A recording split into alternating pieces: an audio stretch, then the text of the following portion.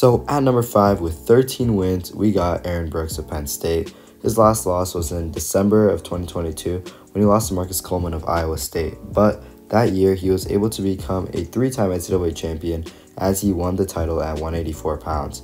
This year, though, he's moving up to 197, trying to become a 4-timer, and it should be great to watch him wrestle and see if he can stay unbeaten.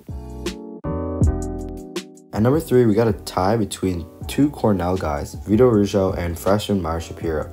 So Mar Shapiro, he's going to be a freshman, and he has a 15-match win streak.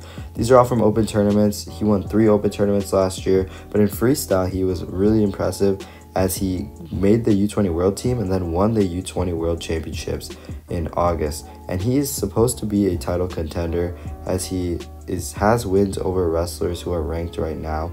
And then also we got Vito Russo, who's tied at this spot. His last loss was January 6th in 2023 when he lost to Sam Latona. And he went crazy at the NCAA tournament, beating out Dayton Fix and Robin Bravo Young. So Russo should be really great to watch this year. I think he'll be unbeaten to win his 2nd title. Then at number 2, we got Richie Figueroa, who has not lost yet. And last year he didn't compete because he was behind Brandon Courtney, who was a NCAA finalist the year before.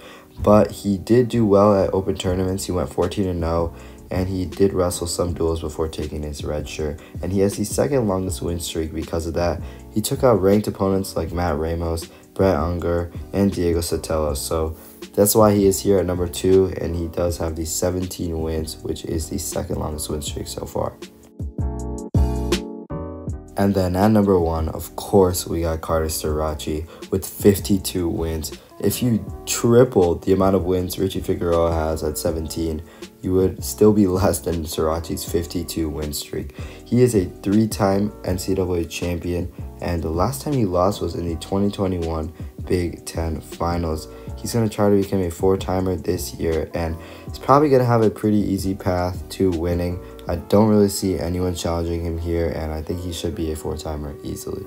Yeah, that's all for this video. If you guys enjoyed, make sure to leave a like. Comment who do you think will lose on this list, if anyone, and subscribe for more content like this. Peace.